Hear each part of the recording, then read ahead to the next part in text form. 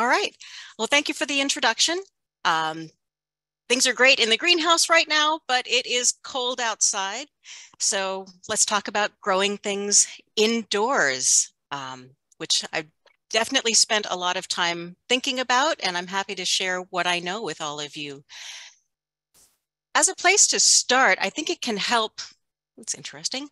There's a lot of different houseplants, so many different species and cultivars. It can be hard to know how to do everything, but I'll try and give you some tips, things that do generally apply. And most of our houseplants, the ones that are the easiest care, the most successful, these come from the tropics and from the subtropics, from places where they stay green all year round. That's what makes them great houseplants. They don't have the typical dormant season that we see in our plants outside right now. But that means that they're going to grow best with warm temperatures, hopefully about the temperatures that we keep our homes, and they are already adapted to the low light conditions that we have indoors. This is why they make good houseplants. They do, however, prefer relatively humid air. In the tropics, if you're thinking about tropical rainforests, it's going to be 50 to 70% relative humidity. And in our homes indoors in Wisconsin, things are very different, especially when it comes to humidity. So in our winter, we do have slightly cooler air temperatures. Plants can deal with that. They get significantly less light though, which is not a great thing, but they can still get by. But what tends to harm most plants in winter and make them struggle is that lower humidity that we get. When we turn on the heaters, the relative humidity goes down. Sometimes as low as 20 to 25%. We feel that our skin gets dry. And for plants, that's what causes them to really struggle in the winter. So the best thing you can do for your plants is to recognize how things are different for them. And even though these are evergreen plants, keeping their leaves all year round, they do still like a rest. They're not going dormant and dropping their leaves like the deciduous trees and plants that we see outside in Wisconsin for the most part, but they do still slow down. Because the temperatures are cooler, because there's so much more light, the plants are like, I'm going to back off and take a break. So give them that rest that they need. The plants may slow their growth or in some cases even really stop entirely. Recognize that, and less water is going to be essential. If you water them as much as you do in the spring and the summer, the roots are going to stay too wet. I don't fertilize my houseplants during the winter. They don't need it. They're not actively growing the way that they are in the spring and in the summer. They're taking a break. You can take a break from some of those care tasks as well.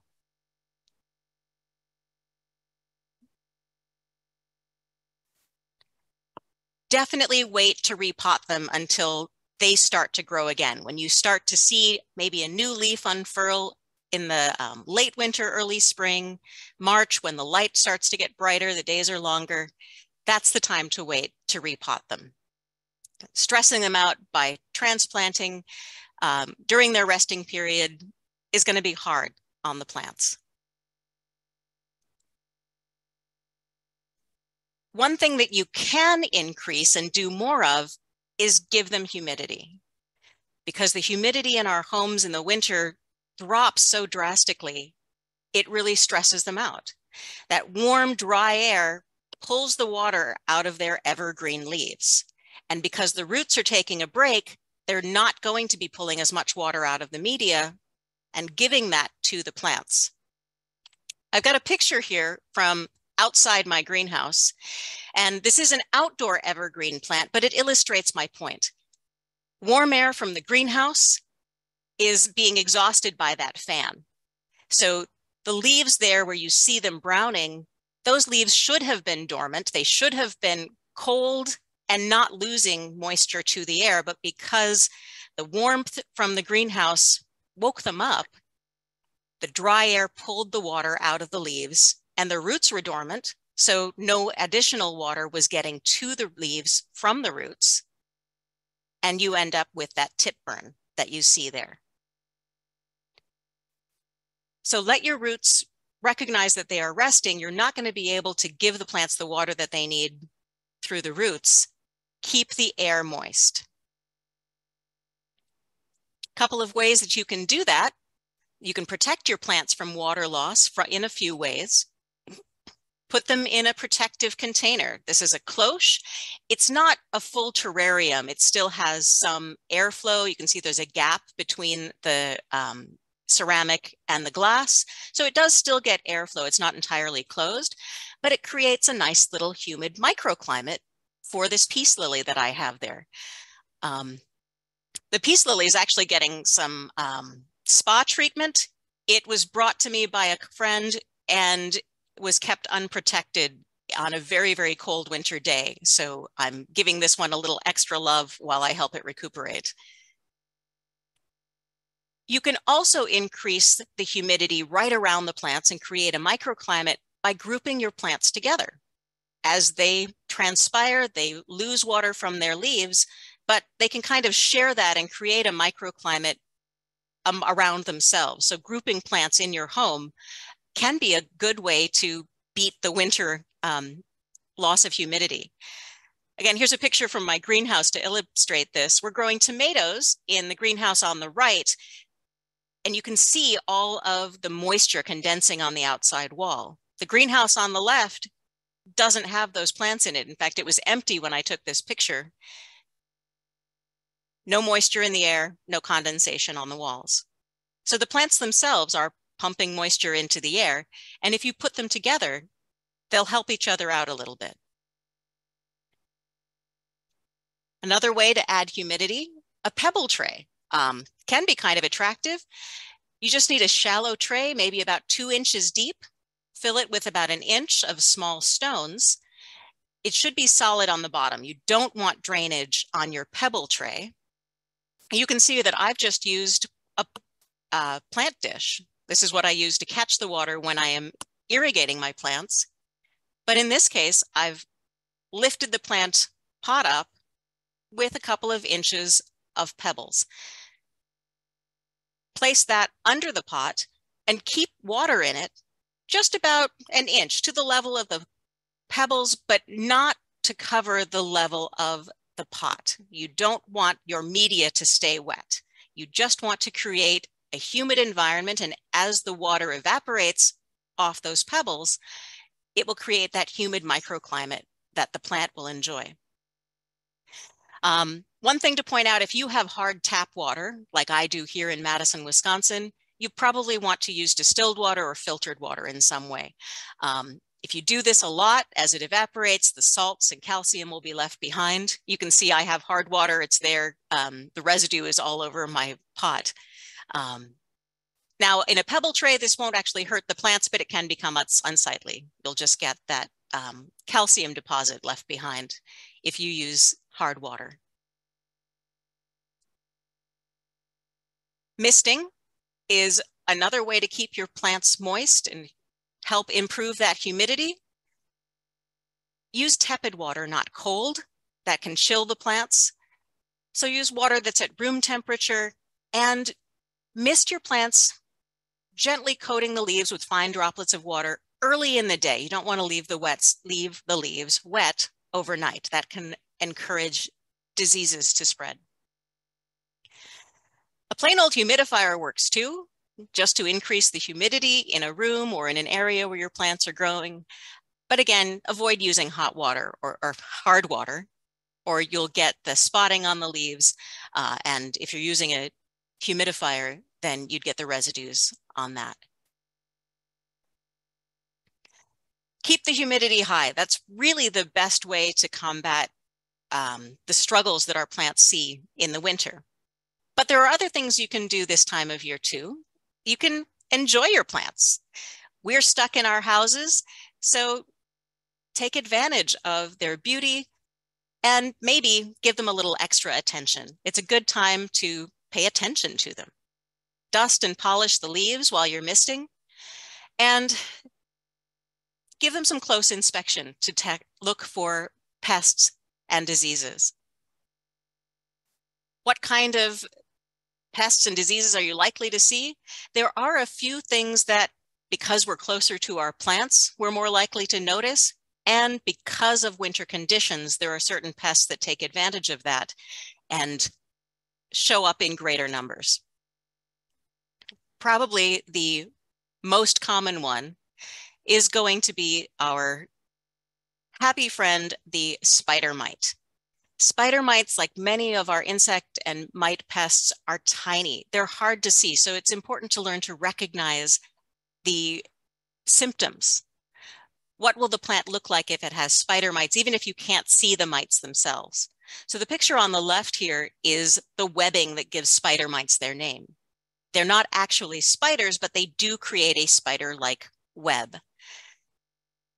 The picture on the right is an example of stippling. That's the feeding that happens when spider mites are on your plant. They look like little tiny pinpricks, or like somebody put sandpaper on the leaves. And this has to do with how spider mites feed on our plants. They have a little sharp needle-like mouth part that they stick into the cells and they suck out the tissue. So everywhere that they have fed, they've sucked out the green and the chlorophyll, and you're left with a little pinprick. But the mite pest itself is very, very tiny. This is a microscope photo, and here I've got some video from underneath a microscope, multiplied about 30 times to be able to show you what they look like. The little round dots are their eggs, which are even smaller, but the mites themselves are pinhead size. You might be able to see them, but having a microscope definitely helps. Why do mites show up in the winter? Well, they love the low humidity. Moist environments tend to inhibit their growth. I'm not sure exactly why. Maybe there's a fungal pathogen that attacks their eggs and it's more prevalent in high humidity conditions, but in low humidity, that's when we see spider mite outbreaks. That's why, almost as soon as you turn on the central heating in the late fall and the winter, oh, I didn't know there was a problem with this plant, but all of a sudden you've got spider mites. Well, they were probably there before, but they were just inhibited by more humid air conditions. So one of the things you can do for spider mites is keep the humidity high, and that will help your plants as well. If you do have an extreme outbreak, you can address that using chemical or some other physical pest controls. One thing that you can do is mist your plant, as I said. That helps to wash the mites off if you have a high infestation. If you're able to, put your plant in the shower, draw the shower curtain and wash it off. Again, that will raise the humidity and it will also wash off the mites for the most part. For chemical pest controls, insecticidal soap works very well against spider mites, but you may need to do a few applications. It kills the adults, but the eggs will still be there and they can hatch once something like an insecticidal soap has lost its effectiveness. This time of year, you might also notice you've got fungus gnats. Again, these show up when we're paying closer attention to our plants. If you see a little flying pest, black insect hovering around your plants, it's probably not a fruit fly. Fruit flies are fat, round bodies and have short legs and short wings and antennae. Fungus gnats are more leggy and long. They have long antennae and long stretched out legs, and they will hover around your plants because they lay their eggs in wet soil. And if you have wet soil in the winter, fungus gnats are going to breed in that. The adults will fly and hover around the plants looking for a mate or a place to lay their eggs. One way to prevent fungus gnats is to keep your soil dry, and less watering in the winter is what we recommend anyway. You may see something that looks like a mold, but could actually be a mealybug. This is an insect pest. They don't look much like insects, do they? But these are the adult females. The males do look like tiny gnats or midges, but you'll rarely see them. The adult females, though, this is a long-tailed mealybug. They have the long filamentous tails. and then they lay their eggs in these cottony masses that can look like mold if you aren't familiar with them. Mealybugs can also be dealt with chemically with insecticidal soaps or with some systemic pesticides like imidacloprid, which is available at many garden centers. You can also wash these off, but as with the other pests, they'll probably come back if you're not thorough. You can also use a alcohol wipe. So if you wash them off and then spray with a little bit of dilute rubbing alcohol, that can kill any that maybe you missed when you were washing your plant. Whiteflies sometimes come in if we have plants that we brought in from outside. Maybe you looked them over when you brought them in the fall, didn't notice anything, but if you missed a few whiteflies that were in the pupal or the larval stage, they can hatch into these adults, and we see those as little whiteflies hovering around our plants. They're a little more difficult to get rid of, depending on the plant. Say if this comes in on a poinsettia over the holiday, if it comes from a greenhouse that didn't do proper pest care, you may just want to get rid of that plant. If you want to hold on to it, expect to do some chemical treatments. The systemic pesticides like imidacloprid are effective. If you want to use a chemical control like insecticidal soap, expect to do a couple of treatments. And sometimes those are hard to do in the winter. You can't just take the plant outside and spray it. Final pest I have to show you, mostly just because it's a cool video. Aphids don't tend to be a problem in the winter. They like warmer temperatures, but they do occasionally show up. We call them plant lice for a reason, because they are, thickly coating the leaves and the stems, and these are pretty easy to take care of. They wash off easily, and they are very susceptible to things like insecticidal soaps or to the systemic pesticides or to an alcohol dilute treatment as well. So I wanted to leave plenty of time for questions. I know we've had a lot of interest, so tell me, what do you want to know about taking care of your winter houseplants? Thank you, Johanna. There are lots of questions in our Q&A. I'll try to get to as many as possible. I do want to point out that we dropped a link to an evaluation survey into the chat. So feel free to go to that link after the webinar and give us your feedback. We'd love to hear from you. So just check the chat for that link to that evaluation survey. I'm going to start with some watering questions. There's a little bit about watering and humidity here. So one was about using distilled water. They had heard that distilled water isn't good for plants because it doesn't have nutrients in it. Is this true? Well, we don't expect our water to be the nutrient source. In my case, I prefer distilled water for my plants because the nutrients that are there, there's too much calcium. And because I live in a city and I've got a municipal water supply, they also add fluoride and chlorine, both of which plants don't like. So I would rather start with a more pure water source and add the nutrients that I want in the quantities that I want. So distilled water is really better for your irrigation source. Plan to use a complete fertilizer when that's appropriate. So don't rely on your water source for plant nutrition. Great. But know what's in your water source so that you can avoid adding too much of something like calcium if you already have a lot of it. Perfect. Yeah, and here in Wisconsin, a lot of our water has a lot of calcium in it. So it does. What about somebody has a reverse osmosis drinking water filtration system? So that sounds like that's filtering the water. That sounds like it would be okay then. Yep, that will take irrigating out most of those salts like calcium, sodium if you have a water softener, and that will get rid of the chlorine and the fluoride. So that will clean up the water and get rid of those salts. Great. Now, what are some signs of low humidity? Would it maybe leaf curling or yellowing leaves? What are some symptoms that we can kind of say, oh, well, let's try adding some humidity to? Yeah, definitely. So you've hit on some of the key ones. Leaf curling, the leaf curling up and in, it's trying to protect itself. It's trying to create that little microclimate and keep the dry air from pulling away the moisture from the leaves. So yes, cupping or curling in can be a symptom. And also tip burn at the outer edge. of the leaf can be a symptom as well. Okay. Let's see, we do have some people that have their indoor plants that are still blooming or flowering. So in those cases, should they continue fertilizing them through the winter here if they're actively blooming like that?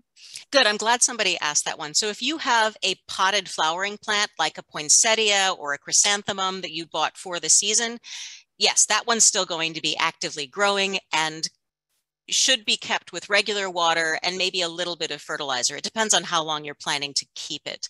So the talk that I gave is generally for your foliage houseplants, your philodendrons, your peace lilies, the aglaonemas or Chinese evergreens. If you have a potted flowering plant, you're going to want to treat that as if it was actively growing. And there are a few things, if you have something that's a winter bloomer, like an African violet or an orchid, Phalaenopsis, or a corsage orchid as well. Those you'll want to keep watering regularly, but absolutely humidity is going to help all of those species, especially in the winter. So watering, you'll want to keep up on something that is actively growing. Mm-hmm. We have some guests here that are having some problems with fungus gnats. So could you just review, they've tried, it seems like everything. Could you maybe give some suggestions on how to combat those fungus gnats? Yeah.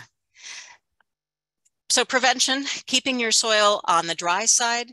There are, this is one of the few places where I have a beneficial control to recommend. So usually I don't recommend like releasing ladybugs into your house to deal with aphids.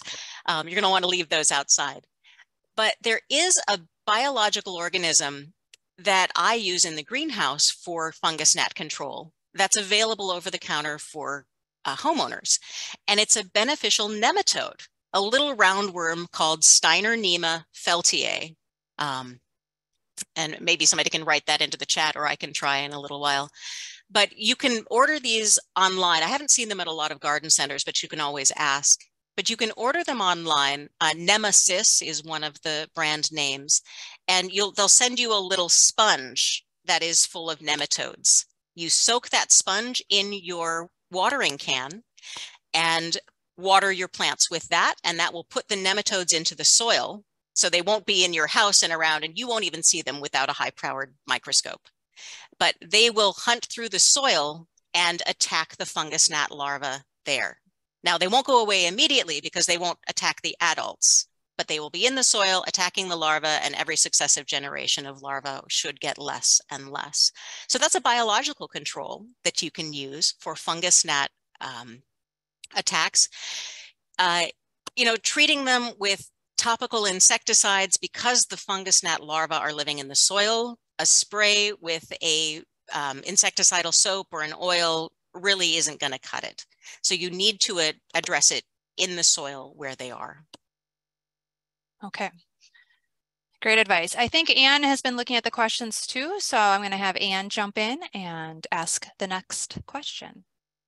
So there's been a number of questions regarding lighting and using some artificial lights, lightiness with plants. If you could just address some of those type of questions on what people can do if they want to use supplemental light or if it's needed during winter time, that'd be great. Thanks. Sure.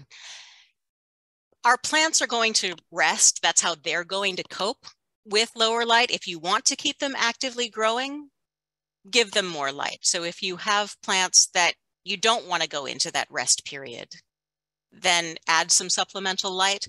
Or if you have new plants, if you're going to transplant or if you're going to start seeds, you'll probably need some supplemental light. For homeowners, fluorescence, many of us still have fluorescent grow lights, and there's no reason to toss those out if they're still working well. More and more, though, you do see the LED grow lights, and it's up to you whether you want to go with the purple one that has red and blue LEDs or with a white one. The plants are pretty happy either way. Commercial growers who are extremely interested in high efficiency and best growing are going to invest in the red and blue grow lights. But for a homeowner to get the higher intensity, the greater power of the light. You can get that from either a red, blue, or a white light.